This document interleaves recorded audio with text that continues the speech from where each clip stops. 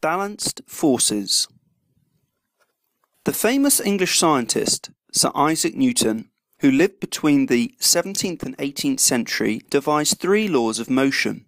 The first law states that if all the forces acting on an object are balanced, there will be no acceleration, meaning either constant velocity or the object remaining stationary. But what do we mean by balanced forces? Let's look at the example of a horse. The first force we will consider is the force of gravity. This acts towards the centre of the earth. The size of the force of gravity is the horse's weight. An arrow is drawn downwards from the horse towards the centre of the earth. If this were the only force acting on the horse, it would sink into the ground. As this is not the case, there must be a force opposing the force of gravity.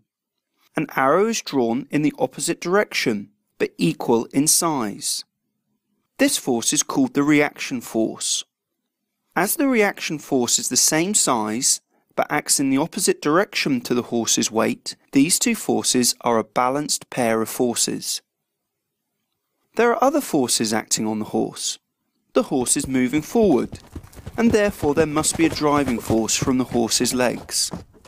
The driving force, though, is opposed by forces trying to slow the horse down, and if the horse is travelling at a constant velocity, the force of friction and air resistance are equal in size but opposite in direction to the driving force.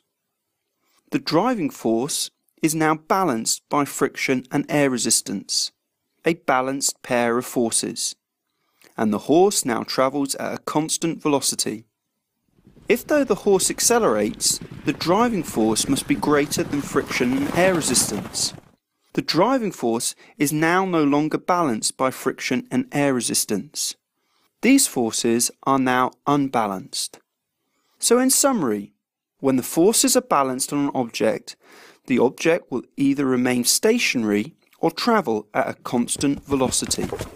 When the forces are unbalanced, the object will either accelerate, meaning an increasing velocity, or decelerate, meaning a decreasing velocity.